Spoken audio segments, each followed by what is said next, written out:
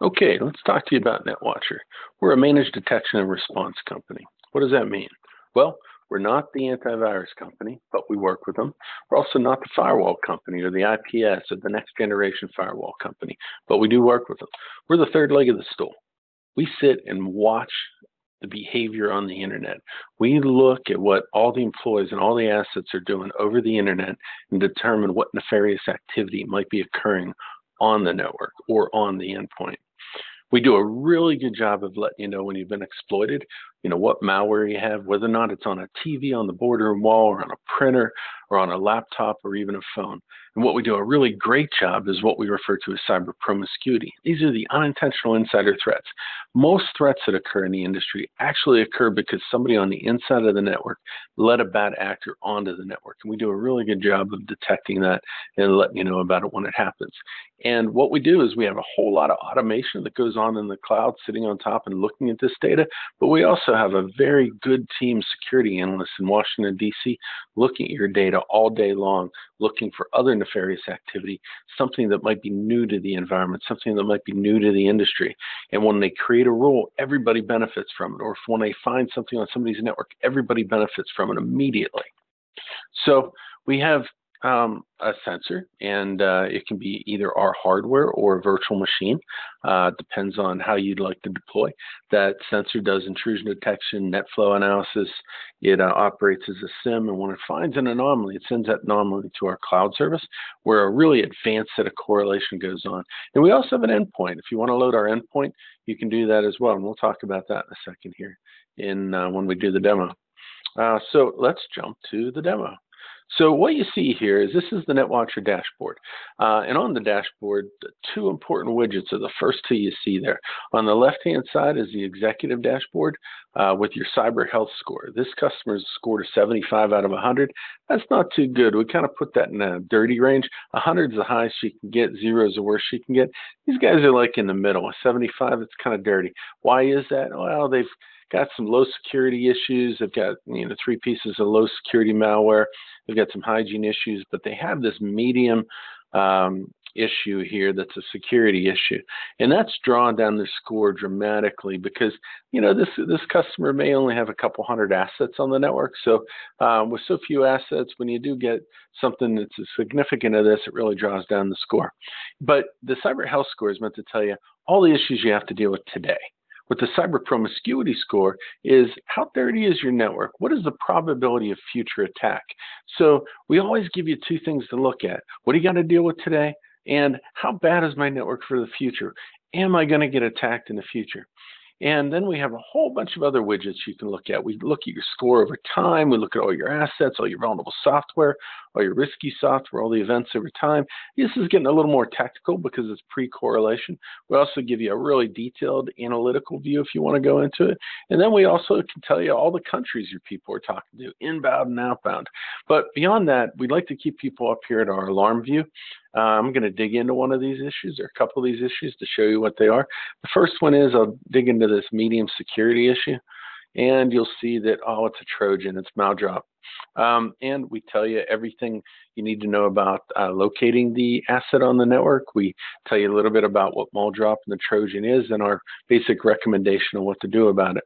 And then if you see up here, I'm set up as an intermediate profile. That says I'm a little more technical, so I actually can see, what was correlated from our rules engine in the cloud to determine this was an issue. And this was correlated off of our IDS as well. Then down here, you'll see this comment box. What you can do here is actually say how you fix this. Fixed with Malwarebytes. Now, they are a great tool. We can fix a lot of things, but that is what's auditable from a HIPAA perspective if you have to deal with that type of regulation. Now, if you deal with one of these other things, we'll click on a promiscuity issue here. We'll come down to one of these 12 issues here, and let's just see what we have. Well, we see we've got some people using clear text passwords on the internet. That's always bad because somebody's going to hijack the account. We see that we've got some outdated software, and then we see we've got this mobile app exposing data in clear text. That's never good. Somebody's going to sniff that, take advantage of what they can find, and the next thing you know, you've been exploited.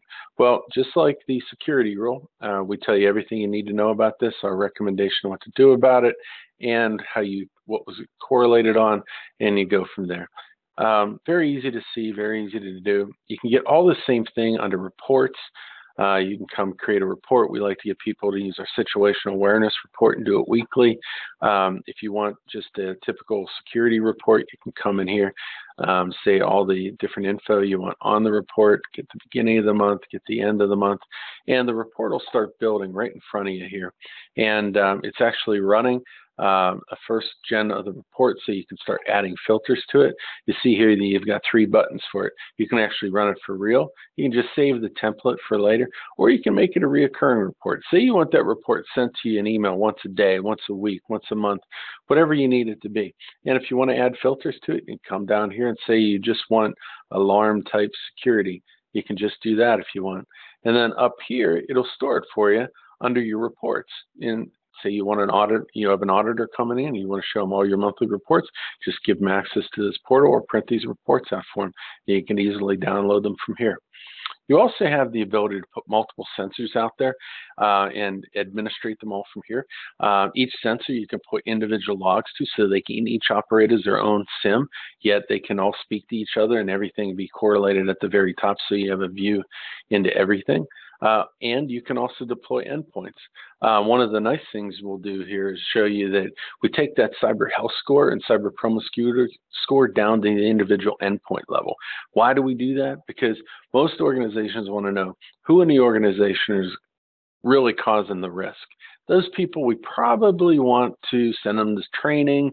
We probably want to lock them down a bit more. We just want to know who they are, so we know where our issues are in the organization. If we can fix those issues and reduce our risk there, the whole organization benefits. You also see here, there's a bunch of different modules you can load. Like I was talking about, we've got the HIDS module, we've got the logs module. The HIDS module does file integrity monitoring, process monitoring, it does rootkit checks. Logs takes the log off of the asset. Sensor in the cloud is nice if somebody goes on vacation or uses insecure Wi-Fi. They actually still have a certain level of protection. So it's a really nice level of services, and we're constantly adding more and more services here as well. The last thing I'll show you is the ability to get all this just sent to you via email or text message.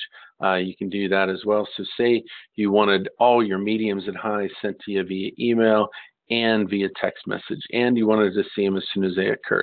You could easily do that. What if you just wanted that widget that was your executive dashboard widget sent to you once a day? You could do that.